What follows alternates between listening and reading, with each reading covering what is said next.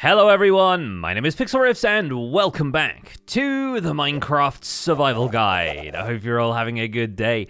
In today's episode, we're going to do something about our crop farm down here, specifically the melon and pumpkin patch, because this has been sat here for a while and it's all manually harvested right now, which currently presents a bit of a problem because I don't come down here all that much anymore. I've got golden carrots that I'm trading from the farmer up there, but my melons and pumpkins have just been sat here for a while gathering dust. And I want to do something about that by creating an automatic farm that will work for both types of produce and will allow us to harvest these automatically, store them in a chest in the background, and use them whenever we want to. What are the uses of melons and pumpkins though? They're actually one of the more useful trading resources when it comes to the farmer who's trading me golden carrots. Recently I have just been breaking down a lot of the wood that I've been farming, selling it to the Fletcher villager as sticks, and then using those emeralds to buy golden carrots. But actually, when you take a look at the trades available to you from a farmer, pumpkins and melons are some of the more lucrative trades, especially now that Mojang have removed the exploit by which curing and zombifying and curing a villager multiple times would lead to steeper discounts on some of the items like wheat and beetroot. The lowest we ever see these trades get is maybe closer to the 7 through 10 range for an emerald, and that's with stacking the zombification curing discount, the hero of the village effect we get from defeating a villager raid, and maybe some positive reputation from having traded with this villager a few times. Like if I trade my pumpkins to him right now, and I guess in this case I would have to craft all of the melon slices into melons, so let me do that real quick. Let me sell this guy 5 melons, and that should also increase our reputation with this villager a little bit. And then the next time they update, there's a chance that with supply and demand mechanics and with a bit of positive trade, these numbers start to go down a little bit. But even so, you're still not going to get a one-to-one trade on wheat anymore. Same with sticks. And so the one-to-one trades in a villager's profession are still going to be fairly valuable. And if we can trade a stack of pumpkins for a stack of emeralds, then that's great. Of course, it won't be possible to do that in a single trade, but it's nice to have a stockpile of pumpkins and melons waiting in the background so that if you want to acquire some emeralds in a short span of time, you can do that very easily with a bank of farmer villages. So today we're going to look at 2 different ways that you can automate a melon and pumpkin farm. The first is going to be fairly light on redstone components, but is going to be slightly less efficient overall. So consider that the beginner's automatic farm, and then we're going to move on to a design which is much more effective, but requires a lot more components, a lot more redstone components specifically. So we're going to do a more advanced farm that is probably best approached once you've had more time to get set up in your world. And for each of those, we're going to need some fresh melon and pumpkin seeds. So we're going to go ahead and grab both of those. And I'm going to drop off a handful of these blocks from the previous episode just so we have a nice clean inventory. We'll need a bunch of bone meal, but not too much, and we'll need some components from the redstone shulker box, namely some redstone dust, some pistons,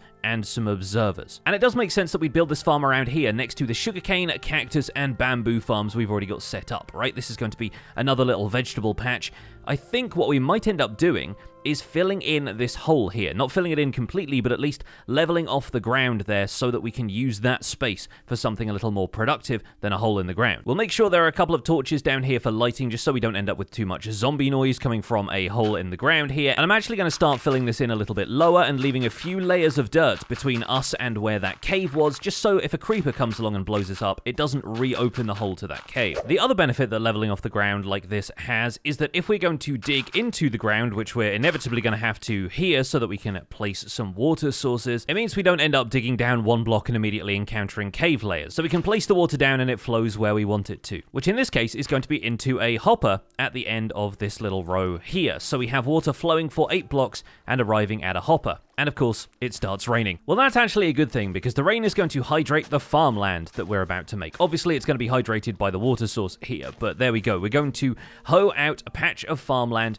alternating every other block so that we have a dirt block in between. It's important that the blocks that we want the melons to grow on in this case are either dirt, grass, or some sort of variant thereof. Interestingly enough, mud blocks also count, despite the fact that they are, functionally speaking, a full block with the hitbox of something like farmland, which is a pixel lower. But on each of these patches, we're going to grow a separate set of melon seeds, and naturally, if the farmland is hydrated, that will help them grow up into a stalk, But the farmland doesn't actually need to be hydrated for melons to grow at the usual rate. Once the stalk is established, the melons themselves won't grow any faster if the farmland is hydrated. The water, in this case, is here as part of a collection mechanism. So with a combination of the redstone components and some solid blocks, we're actually going to block off anywhere that the melons might grow, except for these blocks between the pieces of farmland. When a melon stalk is fully grown, it will take the opportunity to grow a melon on any of the 4 adjacent blocks in the cardinal directions, but we want it to just grow here, so we're going to be placing observers behind each of these melon stalks to track whether or not the stalk has grown a melon. And in the case of the ends of the farm, we're going to place 2 solid blocks adjacent to the farmland patches, and that pretty much guarantees, with the water stream running along here, that these melon stalks can only grow to the sides here, and that's where the melons are going to be detected and pushed off by pistons. So in between each of these observers, we're going to place a piston. At the end down here, we'll place 2 more solid blocks, and then we'll switch back to pistons and place those in between these observers as well. Then behind each of the observers, we're going to place a solid block to transmit the redstone pulse whenever the observer detects any change in the stalk in front of it, and between each of those, we're going to place a piece of redstone dust to transmit the power from that observer to this piston. We'll do that all the way along the row and all the way along the other side, and that is this melon and pumpkin farm pretty much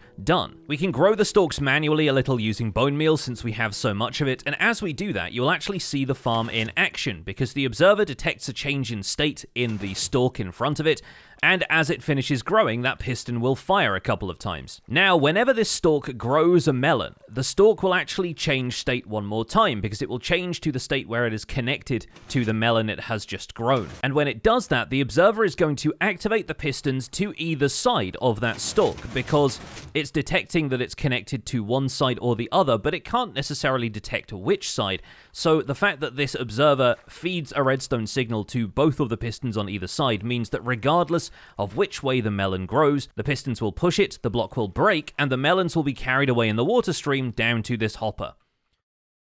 With the rain gone away, we're just going to make sure that the rest of these stalks have grown to their full height, and from this point on, they should only be able to produce melons, and nothing else is going to change the state of the stalk. So if we hang around this farm for long enough, occasionally you'll find that a melon grows and a piston pushes it and the melon slices will end up going into the hopper. And one of the other great parts about this is that if we place a row of dirt over the top of where these melon stalks are, we can build a second module of the farm 2 blocks above the first. In this case, we could even use this one for pumpkins, and we don't need to worry too much about the hydration aspect here because, as I mentioned, once these are planted, they should grow perfectly normally. The only thing that changes is the growth rate of the stalk, not the growth rate of the produce. The farmland is not going to revert back into dirt while it still has a crop growing on it, so these are perfectly safe, although I will need to get a few more pumpkin seeds, there we go, so that I can plant out the second row. Then this next set of observers is going to detect the pumpkin stalks here, and there we go. It seems like one of our melons has just been harvested. Let's check the hopper down here. Yep, there we go. We got 6 melon slices. Since unfortunately it's not possible to harvest a melon in its entirety unless you're using a silk touch tool and farming them manually. But obviously with pumpkins that works a little bit differently because it's only the solid pumpkin that gets harvested. There are no pumpkin slices in the game, so don't have to worry about that. It seems like the farm is ramping up though. We have a few more melon slices in here, and you'll occasionally find that some melons linger on these dirt blocks. The pistons don't push them all the way into the water stream, but thankfully that is relatively rare. We've already got a pumpkin before I've even set up the redstone for the layer below, but all we really need to do is make sure that there are blocks in between each of these blocks attached to the backs of the observers. We'll place our redstone dust inside of here. We'll just remove the block here, so that'll activate that piston manually, and the pumpkin will just fall into the water stream so it can be collected by the same hopper. We'll bring these blocks up here as well so that the pumpkins don't end up jumping off onto the sides of the farm and falling out instead of going into the water stream, but what you've ended up with here is a fairly compact and fairly productive dual melon and pumpkin farm. This is a fairly consistent and fairly productive farm. You can tile it vertically as high as you want, so you can produce lots of different layers of pumpkins and melons, or you can build multiples of these to increase the output. It's fairly light on redstone components. Of course, you will need an observer for each stalk of the plant and a piston for each empty patch where the melon or pumpkin is going to grow, but ultimately, between that and the redstone dust, this isn't a super expensive farm. Leave this running in the background while you attend to some other work around your base, and you'll come back to find that there is a bunch of stuff waiting for you in the hopper or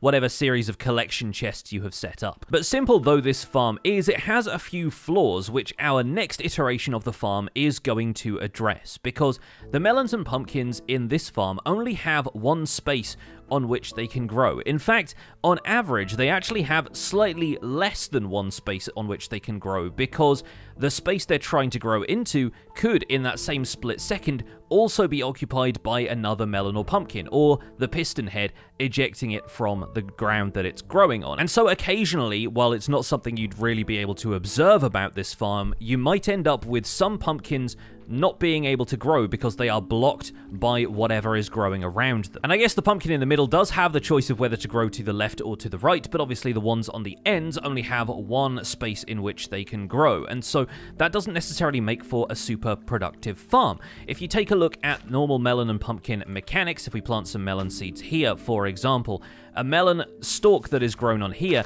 can choose to grow a melon on any of these 4 blocks, as we mentioned earlier. But if those spaces are taken away from it, it doesn't just always grow a melon here. It will still attempt to grow melons on any of the other 3 adjacent blocks, and those growth attempts will simply fail. It won't reject those locations before choosing to grow one here. It simply won't grow a melon that time, and then it will wait for the next opportunity to grow in order to decide whether or not it's going to place a block here. So basically, this has a 1 in 4 chance of growing a melon on any of the chances that the game would give it. So a farm design in which all 4 sides of the melon or pumpkin stalk are open is going to maximize the amount that that plant can grow, and therefore generate more melons or pumpkins in a shorter amount of time. And that is the general theory behind this next farm we're about to build. This farm design is a series of modules, starting with an observer facing downwards over the top of this pumpkin stalk to once again detect when it changes shape, when it connects to one of the fruit or vegetables that it is growing around it. A series of pistons are attached to this observer facing downwards around the outside, so that whichever block it chooses to grow the melon onto, in this case, it's going to be harvested using a piston. On top of the observer here, we're going to place a single redstone dust, and next to the redstone dust, we're going to place 4 solid blocks around the outside. So now we have 4 pistons in the mix instead of just 1, which makes this a little more expensive, but you end up with the melon being able to grow on any of those 4 blocks, and as soon as it does, the piston will fire, it'll harvest the melon, and the melon will be able to be collected by some sort of collection mechanism, which we'll deal with in a second. And naturally, in this type of farm, we're trying to maximize the amount of space that melons and pumpkins have to grow, and so it makes sense that, much like our manual sugarcane farm that we built in an earlier episode, we're going to set up the next melon or pumpkin stalk right here, a couple of blocks away. In fact, it's kind of like how a knight moves in chess. It's 1 block diagonally and 1 block straight. So naturally, our next observer is going to go face down above this stalk, and we're going to have some pistons placed around the outside of this one as well. We're going to put 1 there, 1 there, 1 there, and 1 here. And we end up with this kind of pinwheel style farm, where, to briefly demonstrate by bone mealing this stalk, every time the observers activate, all 4 of those pistons are going to fire, making sure that the melon is harvested no matter which block it ended up on. Now, it's worth noting that if you're using this guide to play on an earlier version, say you're using a modded version of Minecraft, you'll probably have other ways to farm melons and pumpkins in your modded instance anyway, but just to keep people aware, if you're playing an earlier version, there are some versions in which melons or pumpkins could not grow if they had a solid block above them. So, for example, this area of the farm back here, which, as you can see now, is starting to potentially lose some of these items because they've fallen onto areas that they cannot fall into the water stream. On some earlier versions of the game, the melons on this layer simply would not be able to grow because they have a dirt block directly above them, so you'd have to build the next row of this farm 1 block higher up. And so setups like this wouldn't really be viable because you have pistons over each of the areas where the melon can grow. But as you can see, that farmed itself while it was in the background, and we picked up a few more melon slices.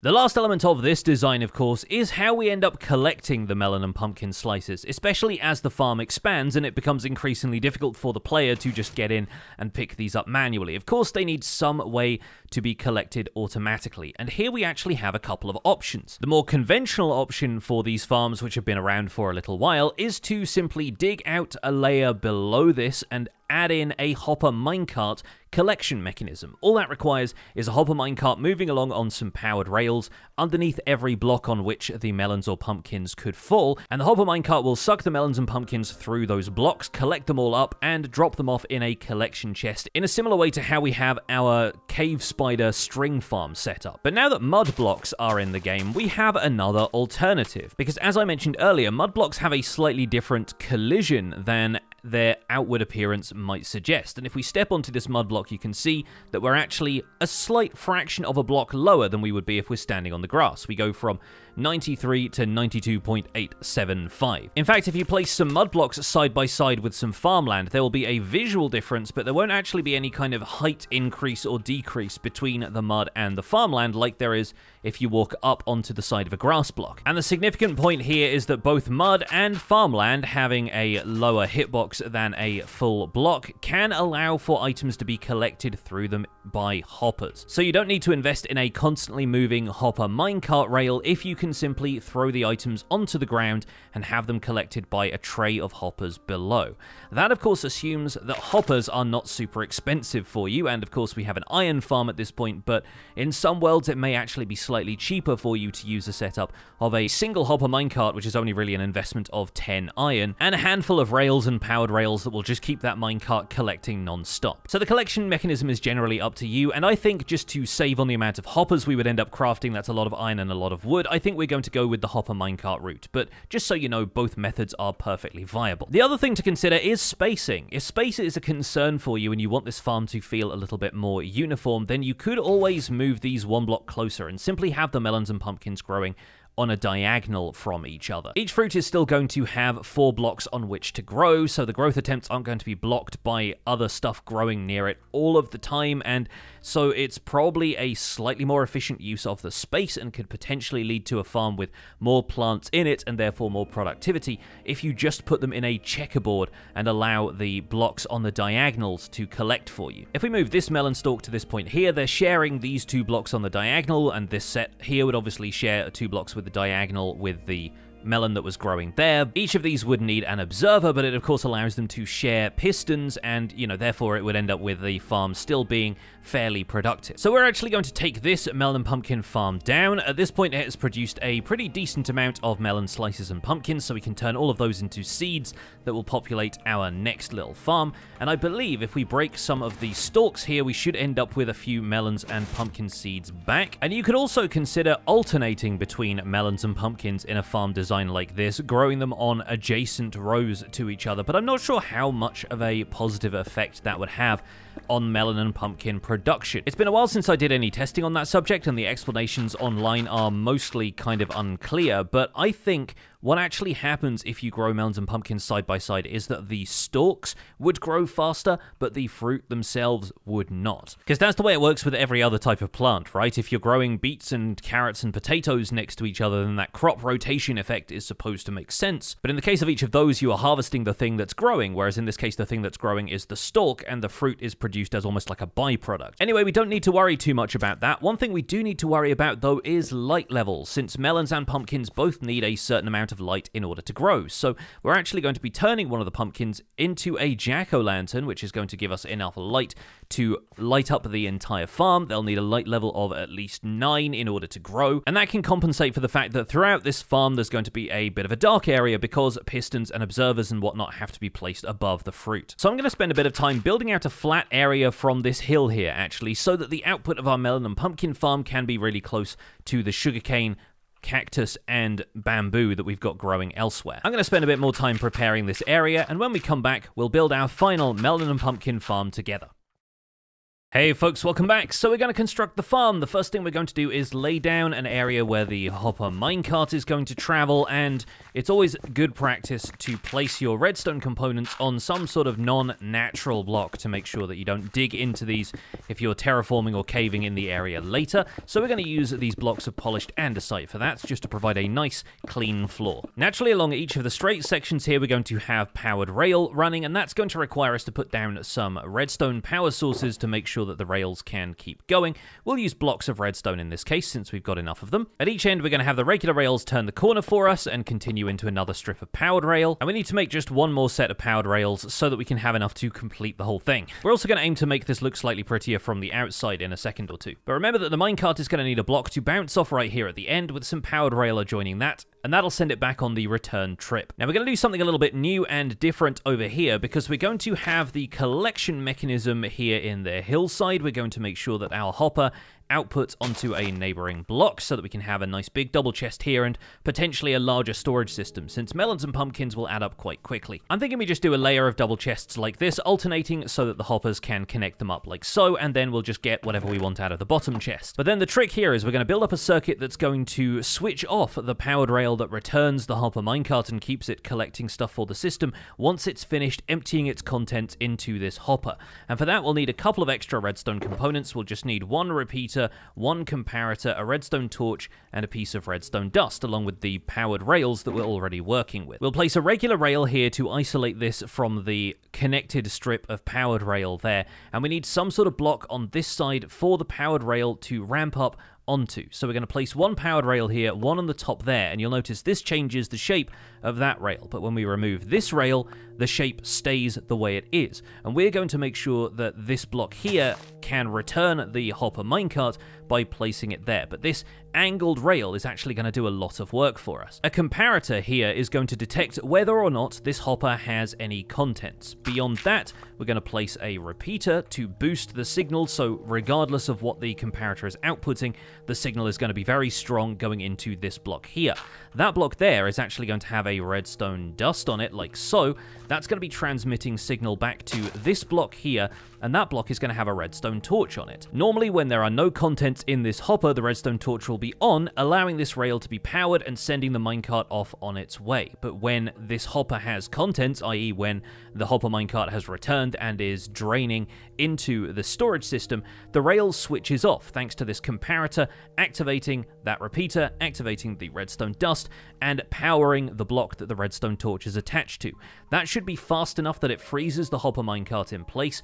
The angle over the top here will still allow it to collide with the hopper, meaning that the hopper can drain its contents. And once the hopper minecart is empty again, it will be sent back off on its way. The circuit reactivates and everything goes back to collection mode. Naturally, that's going to limit our ability to collect from this top chest, but the whole point is that the other items are going to filter down through the next 3 chests. And if we need more than 3 double chests of melons and pumpkins, then I think we can probably rearrange this storage system. Now our next task is to build out the dirt floor that's actually going to be growing the melons and pumpkins. And the one thing we need to make sure of is that we leave a gap over the top of here, because the minecart won't be able to make it up onto this powered rail and start to return if there is a solid block above this. So we're going to have to omit this corner of the farm. I'm also going to omit the opposite corner because there's no way the minecart can collect from that space. So we can build those up into wooden pillars or something like that. That's going to make the farm look a bit more supported and natural. Maybe we'll do the same on the opposite 2 corners as well for the sake of symmetry. But this dirt floor is what's going to be growing all of the produce within the farm. So at this point, we're going to grab a bunch of seeds from our melons and pumpkins, and since this is a smaller footprint of the farm, we are just going to checkerboard this, I think. We'll do 1 diagonal stripe of melons, we'll leave a gap, and we'll do 1 diagonal stripe of pumpkins. And once again, remember that these don't actually need hydration beyond the stage where the stalk is growing, so we don't need to worry about leaving a water source in here. We do need to make sure that the area is lit up, though. We're going to build a glass wall around the outside of this so that we can see into the farm and make sure everything's working okay, so skylight should compensate for most of that. But in the center of the farm here, more or less, we are going to be placing 1 jack-o'-lantern that's going to be able to light the crops in the surrounding area. And now, before we do anything else, we're going to grow up all of these stalks so that they are fully grown. And some melons and pumpkins may grow throughout this process, but don't worry about that, we'll deal with those in a second. The next part is the expensive part, because we need to place an observer facing downwards over every pumpkin and melon stalk. And now I'm going to use a elytra, you can use a trapdoor as well, to force myself into crawling mode so that we can crawl around and place pistons facing down above every block that is now open to the sky. When you're done with that, the top of your farm should look like this. You need to place a redstone dust on the top of every observer, and on top of every piston, you will need to place a solid block. And at this point, you should be able to look into the farm and see any of the pumpkins or melons that have already grown, and you should be able to smack those with an axe just to make sure that they're removed, and from that point onwards, anything that's growing inside the farm should be automatically harvested using these pistons. Then we just need to craft a hopper minecart to collect some of that stuff, and we can get the collection mechanism up and running. We'll pop that on the powered rail here. That should go down into the farm. It's collecting all of the melons and pumpkins that have landed on the surface, and once it returns, which it should do in just a second, yep, there we go, it'll automatically stall on top of this hopper. The items inside will be drained out by the system, and once it's finished draining those items, this redstone torch will reactivate, and the hopper minecart continues on its way collecting. So that is now a farm that will be around our base, harvesting melons and pumpkins for us constantly in the background, and that will give us a plentiful supply to trade with farmer villagers if we want to. We've already got a bunch of stuff down here in this chest. I'm going to add what I brought from the previous farms into there as well, and from this point we can focus on just making the farm look pretty. I think having a chassis of spruce wood is going to make sense. We can also run the spruce wood up the four corners of the farm like so. We can also have the spruce wood run up safely from all four corners of the farm to conceal the hopper minecart and make sure that nothing gets in there and messes with it. Obviously, we need to leave this corner a bit more open, but we can build up some blocks around it to make sure that that's not visible. We can build a frame out of spruce wood like so to conceal the minecart collection area. And since melons and pumpkins are both solid blocks, we can actually build out this lower wall with them to decorate the farm and give some more hints as to its purpose. I think we'll have the pumpkins on this side next to the collection area and a solid wall of watermelons on this side. Then I'll go get some glass to make sure this area is enclosed, because I have already noticed a couple of melons and pumpkins popping out the sides when the pistons break them. And maybe in keeping with the theme, we can do orange glass on one half and green glass on the other half. And I think on a stream this week, we'll build out a roof for this thing, so it looks a little bit more like a house, even though obviously the colors and the construction of it aren't quite entirely house-like. It is a house that is producing melons and pumpkins for us, and that's the most important thing. Now, of course, melons are going to not quite be one-for-one the way pumpkins are, because they break down into slices, and you don't get as many slices as you would need to create a full melon, but at least they will start to build up in here, and I've just been using the ones that I've been getting to finish decorating this wall here. But we also have the option of using those melon slices in potion brewing to brew ourselves some health potions. We can use the pumpkins as jack-o'-lanterns for lighting, or wear carved pumpkins on our heads to protect us from endermen. There's a whole variety of things that we can do with those ingredients beyond just trading them to the farmer, which is really my main port of call at this point anyway. But I think that is where we're going to wrap things up for this episode of the Minecraft Survival Guide. Folks, I hope you've enjoyed taking a look at a slightly more technical but very colourful and fun build that's going to be very useful for your villager trading enterprises, among other things. Thank you so much for watching the Minecraft Survival Guide. My name has been Pixlriffs. Don't forget to leave a like on this video if you enjoyed it, subscribe if you want to see more, and I'll see you folks soon. Take care, bye for now.